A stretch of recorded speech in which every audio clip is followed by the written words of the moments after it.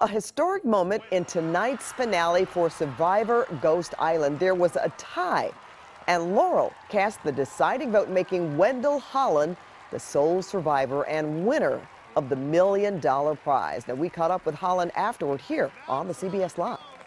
That's me. And how does it feel standing here knowing you have $1 million in your pocket? Oh my goodness, it feels tremendous. It feels great. I feel like $1 million.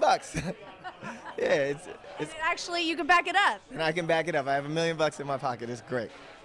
Well, Wendell says he will invest some of the money into his furniture company called Bev, based in Philadelphia. Congratulations to him. That's cool. That's really cool. Yeah. You got some good news? Yeah, we're